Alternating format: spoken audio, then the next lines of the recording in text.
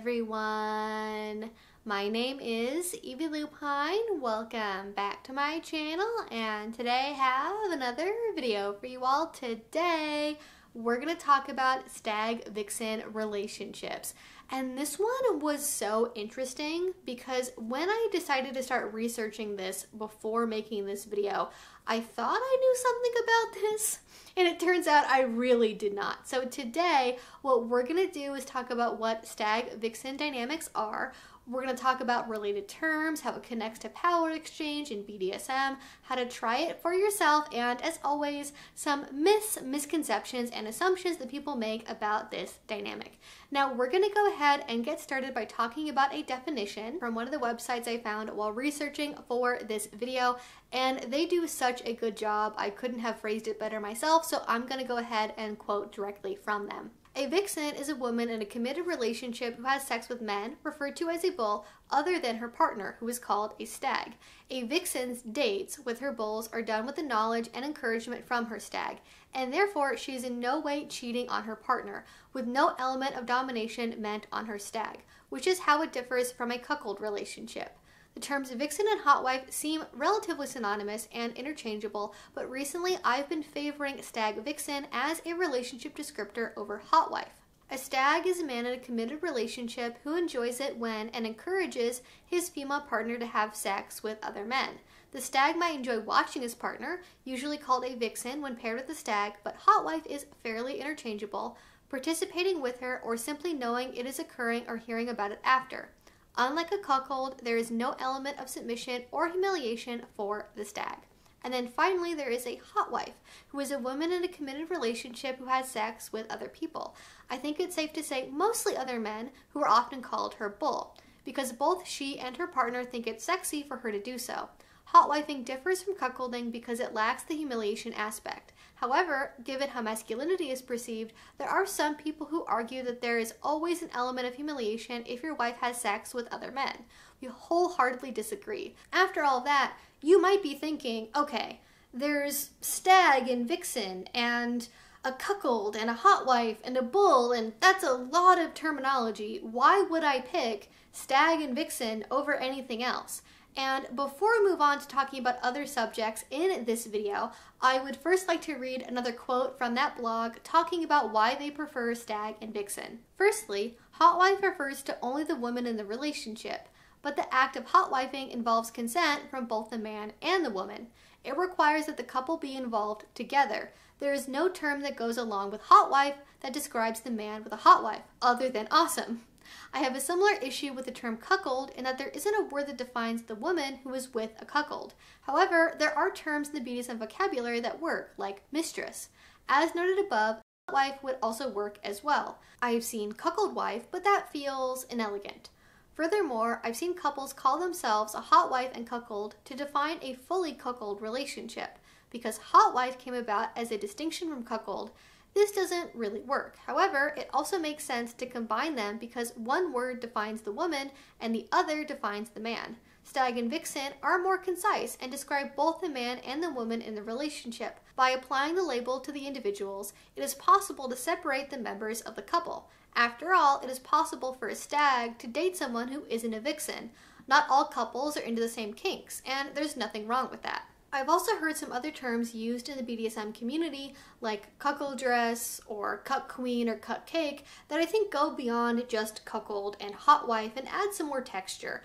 I do like the phrase stag and vixen though, because it is both individualistic, where you can use it separately for each person, and also because it is about the couple. And it's something that actually reminds me a little bit of like dom and sub, where someone can be dominant on their own or dominant in a relationship, and I think stag and vixen reflects that same kind of usage. I also like it because I think stag and vixen gets away from a lot of the more problematic elements behind cuckolding.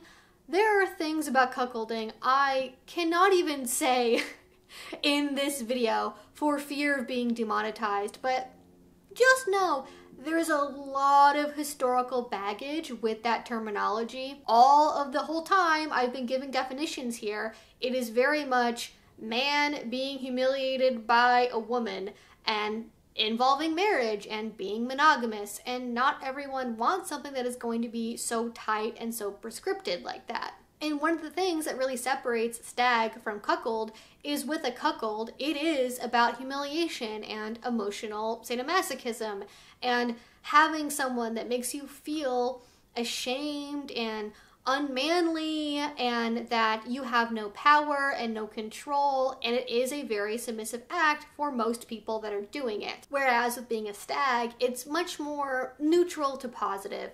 It's not about the emotional sadomasochism of it, it's about feeling like, hey, I have a partner who's super hot and I want them to go out and do fun things with other hot people, and I like that and it's not threatening to me.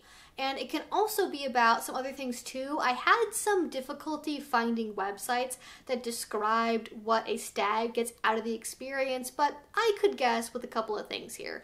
One is I do think it can be about a sense of pride, that your status is increased because you were able to bag such a hot, awesome partner who can go out and have these amazing times with other people. Or it could be about the thrill of reclaiming, which is when your partner goes off and does fun things and then comes back and then you reconnect physically with them. And that way it can be about almost being the truly dominant one in the relationship because you know they're always coming back to you. They may have dalliances elsewhere, but you're the one at home. You're the one who is truly important. As a counterpoint though, I do want to mention there are some people who do not like the term stag and vixen, and the reason why seems to be because either one, they think that it's always humiliating to have a partner run around on you, and so there's no way to really be a true stag, which is like, I don't really agree with that so much.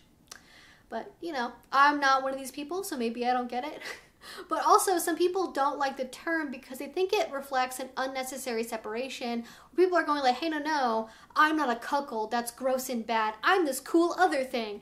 And I definitely relate to this because I have seen that happen personally with many other kink terms, and so I relate to being afraid that people are creating a second term to avoid an original term they don't like or make negative assumptions towards. But I do think when you look at the definitions of how people are using stag versus cuckold, it makes sense to have these be two separate things because the internal motivations and feelings behind them are so radically different. Now, before we go on to talk about other elements with this, I do want to discuss some assumptions and misconceptions that people make about stag-vixen dynamics because, oh boy, there are a lot of them.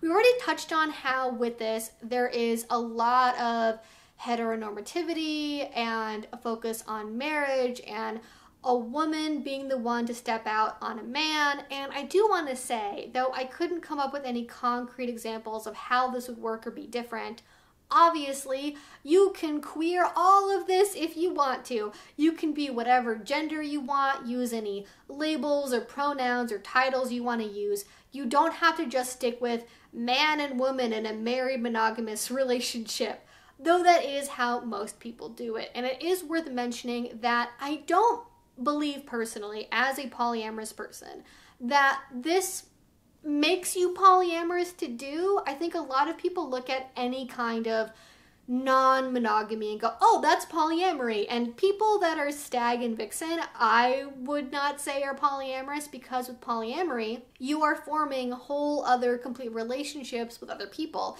Whereas with stag and vixen, I can't speak for everyone who does it, but my impression is that you're doing it just for the date nights. You're not really lingering and becoming friends and being romantic outside of those date nights. You have your little fun flings and you go home, and the core romantic relationship is still this monogamous dyad between the stag and the vixen. It can be a little uncomfortable sometimes because when you're doing this in a really strict monogamous dyad, you are essentially using other people for your kink, and so you have to be very careful about doing this in a way that is very open and honest, where the bull knows what their role is and what the relationship is going to be like, because you do not want to surprise someone with this dynamic. It is also obviously not cheating as long as everyone in the relationship, including the bull, knows it's happening. I know some people, I am sure out there, will do this in a way where it is not talked about because the emotional thrill of cheating adds something to it. And in my opinion, if you're doing that, this makes it not a kink and just being a bad person and not being a good partner. And also, one thing I came across a lot when I was researching this is on the websites that are dedicated to just stag and vixen or cuckoldry,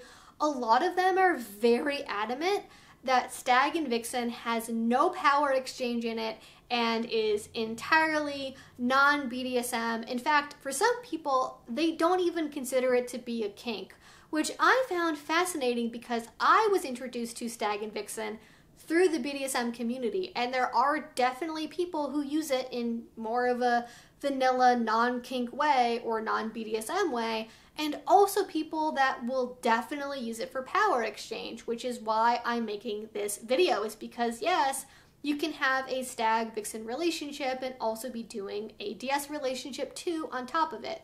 With a cuckold relationship, the typical version is a submissive cuckold man with a dominant female woman, usually like a dominatrix or mistress type, where it's very like cold and distant and mean, or like a really voracious housewife, which is I think how we got the term hot wife originally.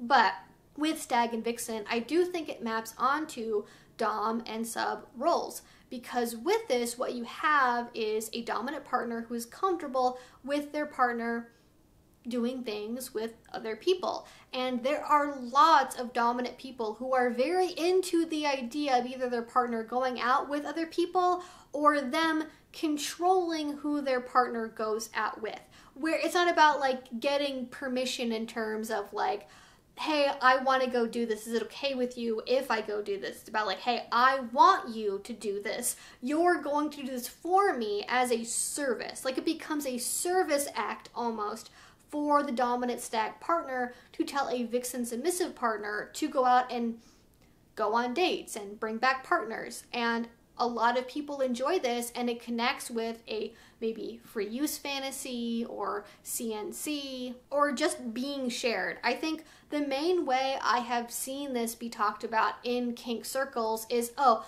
my partner shares me, my master shares me, my daddy tells me who I sleep with. And I don't even know if people realize it's in any way related to cuckolding, but I do feel like there is a connection where instead of it being about like emotional masochism on the part of the cuckold, it's now about the dominance and control of the stag.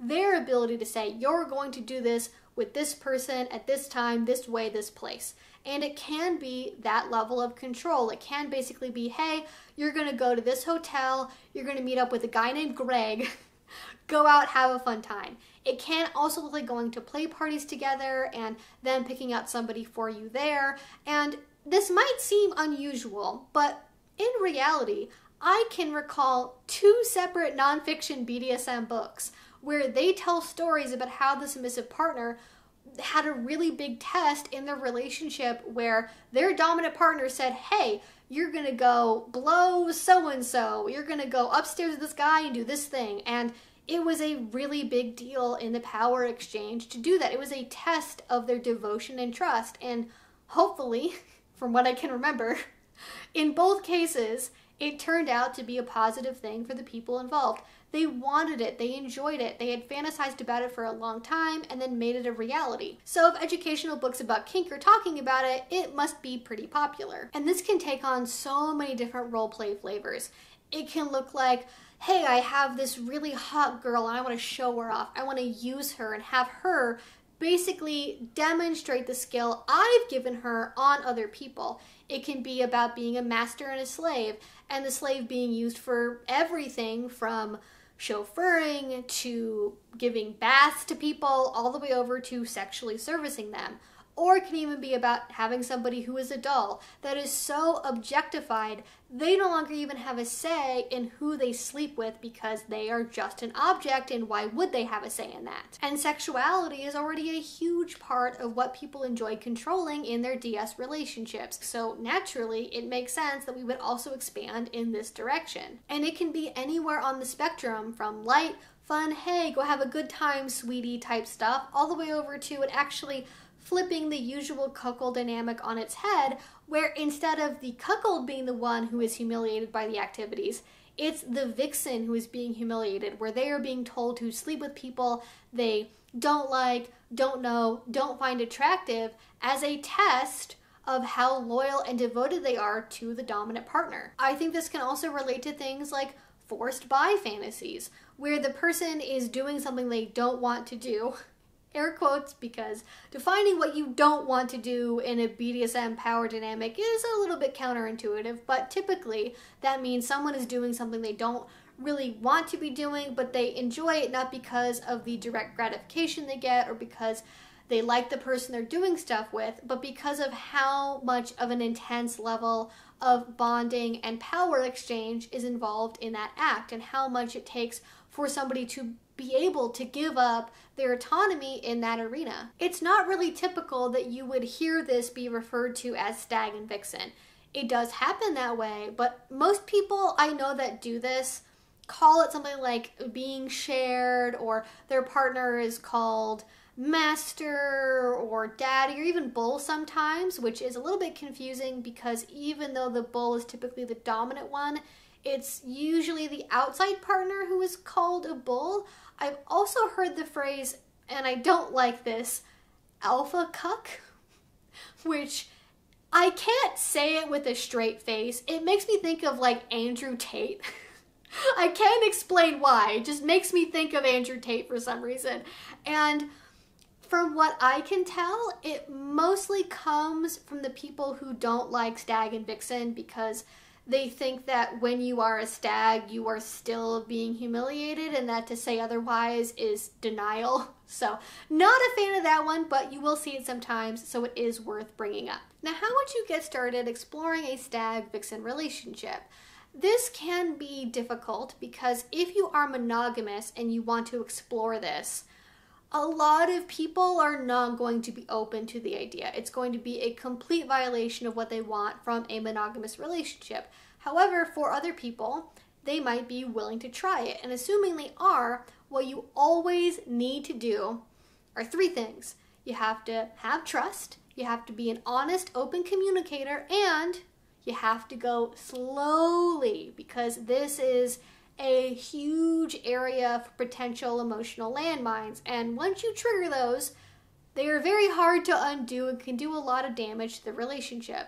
But assuming you're able to navigate those initial landmines and talk about it and be open and honest, I do have some ideas for how to start exploring this. I think it's always best to start by exploring it just in a fantasy. That could be sharing erotica, doing erotic texting with each other, watching movies together, sending pictures or memes that relate to the kink. It could also look like doing more verbal role play during otherwise vanilla activities, or just generally talking about what your fantasies look like. Because at this stage, you're just trying to make sure you're on the same page and want to get the same thing out of the experience, or at least compatible things out of the experience. Now, when you want to take it to the next level, that is more when you want to bring it out into real life.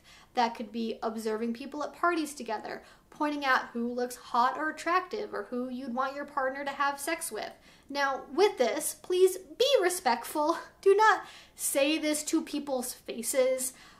I think a lot of people, from what I understand about allosexuals, they tend to comment on people they find hot or attractive, so it's not totally out of line to do at all, but just don't involve other people in your kink. Okay, it's really simple. Now, when you get into actually wanting to try this out for real, I think going to a BDSM party, you're not likely to have a lot of success. You are more likely to have success if you go to like a sex party, an orgy, a swingers event, as opposed to a kink party, because, well, kink parties are not typically only about sex, and most people are not going to be open to that type of cruising at most BDSM events. So going to something that's more for swingers or for orgies is going to be more likely to have what you want at it. Now, I will also say that when you are trying to do this in a more BDSM fashion, it might be harder to do it at like swinger events, but I think you're going to have more success on there. Now, if you're not part of the BDSM community, but you do want to try this out, you're going to have to try and find somebody to do it with, right? So what I'd recommend is looking at an app called Field, which I've talked about numerous times before on my channel, and they are really good if you have more of an alternative relationship style, be it open, polyamorous, kinky, whatever it is. They are pretty open to whatever relationship style that you want, and you are probably not going to get your account reported the way you would on like Tinder, OkCupid, or Hinge or something. So just be open, be honest, let the people know that you're talking to, what you're looking for, what the role would be in the relationship, all of that stuff. And then that's basically what you need. Now, there is just like one other thing I want to mention that I haven't really talked about so far that I want to clarify from earlier. One is that though it is not something that is implicitly polyamorous, you can be poly while being a stag and a vixen.